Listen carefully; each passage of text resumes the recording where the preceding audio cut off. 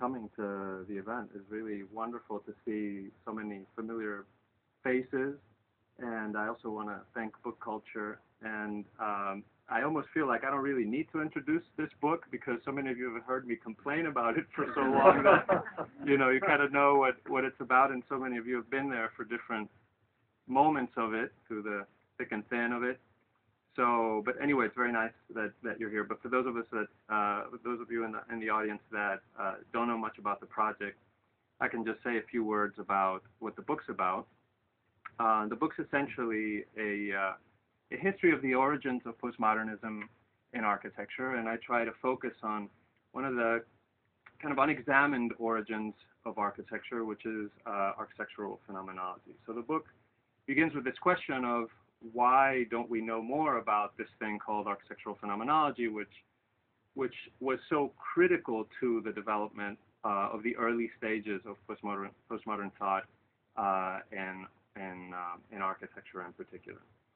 And I try to, first of all, to distinguish architectural phenomenology from the philosophy of phenomenology, because so much the kind of knee-jerk approach is to think that basically architectural phenomenology is a kind of derivative of architects reading phenomenology and getting it wrong.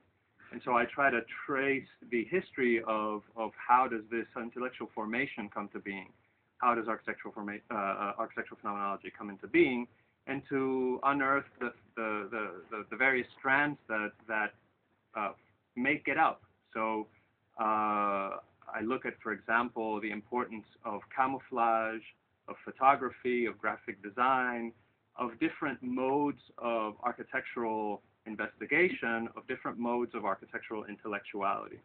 So part of what is at stake in the book is what is architectural intellectuality if it's not just purely language-based. And I try to look at this moment beginning in the 1940s and 50s and up until the 70s, really. This is why we're kind of, I'm looking at the early stages of postmodern thought, in which this question in which the architectural field, its intellectual dimension is, in a sense, undergoing a fundamental restructuring. And I look at the conditions for that restructuring. And so, in the past, this for me posed a historiographical problem. So, because so much that is discussed about architectural phenomenology is seen as context. This was in the air. This was what everybody talked about. In fact, every architectural school assigned readings in Heidegger or phenomenology of other sorts. And so how does one, the other thing that is at stake in the book is, of course, this historiographical problem of how does one deal with context? How does one try to understand what is the context of thought, what shapes the discipline? And so, I encountered a problem in that mostly the way that one writes architectural history is mostly monographs. One looks at people, architects, they have a good, they're born and then they die, so then one has really good beginning and end points to look at architectural history. Or one looks at self-selected groups of architects, so people that form, groups for whatever reason, Team 10 or CM or Gatepac or every country, we all know the usual suspects. And for me, the argument was that basically, when we look at self-selected groups, it's essentially another form of monograph. We're essentially looking at people that have come together to advance a certain architectural idea or a certain project. But essentially, again, the context or what's in the air remains unspoken or is always pushed to the background. So how does one bring that background into the foreground and study it? So I developed this what I call a polygraphic historiography, which is essentially a way to take into account, both various strata of architectural discourse. So both textual, visual, but also for me, critically, how to take into account people's lives. So generations for me are very important. So the idea that if it is the context, if it is what's in the air, then many people share that don't necessarily have anything in common with one another. That might not like each other. So how does one put into a book two people and tie them together that don't like each other, maybe never talk to one another, never went to a conference together, but somehow intersect within academia, within professional circles, and so on. And so in that, I begin to develop the idea of generations, and the fact that at any particular time there are at least 3 generations of people kind of struggling for dominance within a field. So there is a little bit of Foucault in the kind of discourse analysis, but the attempt for me was to really understand how does one shift, how do paradigms shift. And so I felt uneasy with Foucault in the sense that I felt like things are always depicted as if they kind of have their own logic, and paradigms kind of shift out of their own volition somehow. So I was trying to recuperate a sense of agency, maybe not a subject, but some sense of agency within that.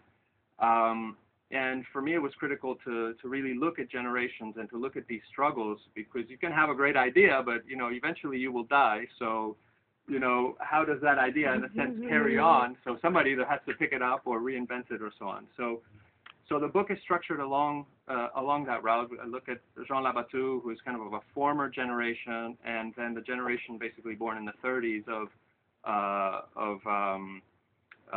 Charles Moore and Norbert Schultz and Kenneth Frampton.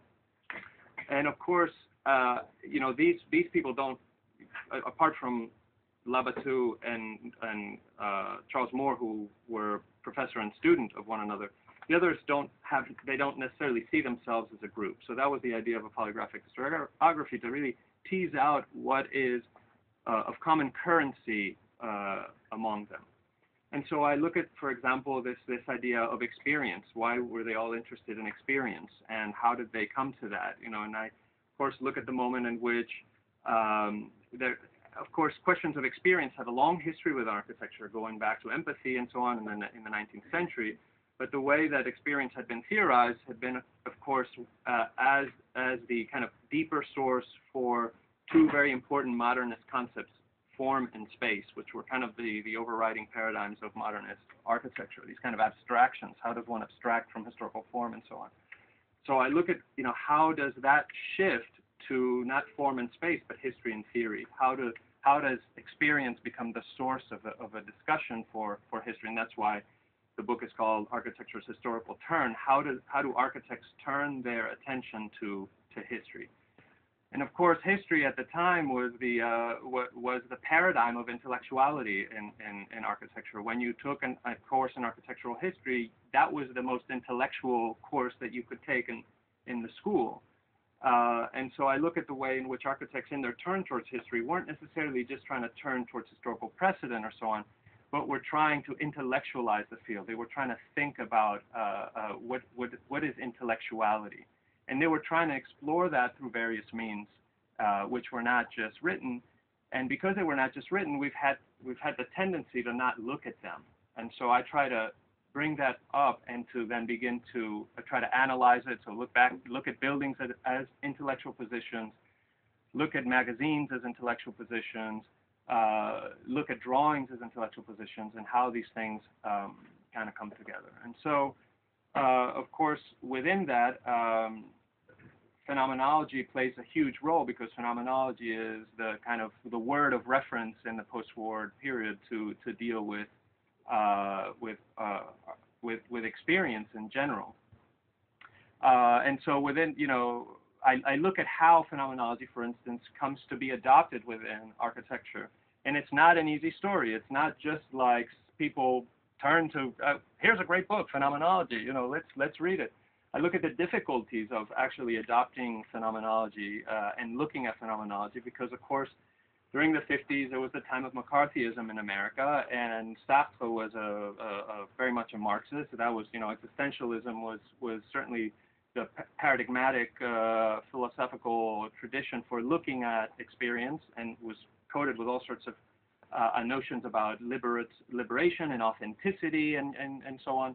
But it was essentially, in America, seen as a Marxist philosophy, so it wasn't taught anywhere. So I look at the real nitty-gritty of pedagogy and who was teaching